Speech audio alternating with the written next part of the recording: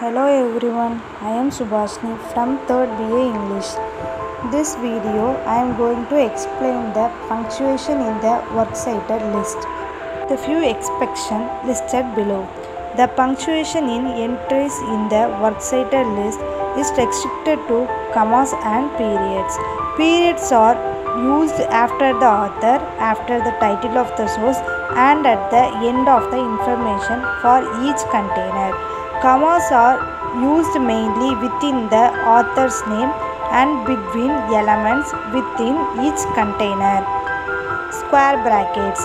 When a source does not indicate necessary facts about its publication, such as the name of a publisher or the date of the publication, supply as much of the missing information as you can, enclosing it in square brackets to show that it did not come from the source. If a publication date that you supplies is only approximated, put it after circa.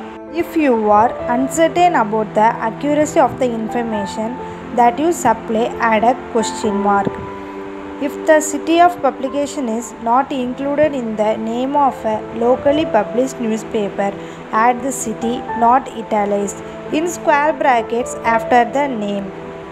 You need not add the city of publication to the name of a nationally published newspaper.